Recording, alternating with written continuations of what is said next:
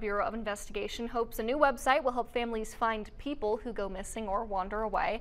It's estimated that 6 in 10 people living with dementia will wander at least once in their lives. Many do it repeatedly. It could be dangerous, even life-threatening. So as you know, we often get alerts about people who have some sort of medical condition and wander away. This new website's designed to help people with Alzheimer's, dementia, autism, brain injuries, or developmental disorders. The site has a wide range of resources like tips for preventing wandering, what to do if and when a family member goes missing, and information about tracking devices. CBI says they designed the site with help from the Alzheimer's Association of Colorado, as well as various law enforcement and emergency management agencies.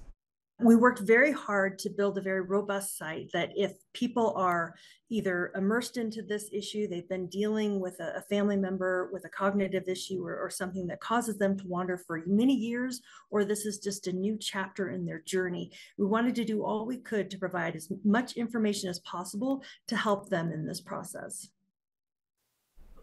Susan Medina from CBI says it's important to know that the People Who Wander website is not a substitute for calling 911, which is exactly what people should do first when a family member goes missing.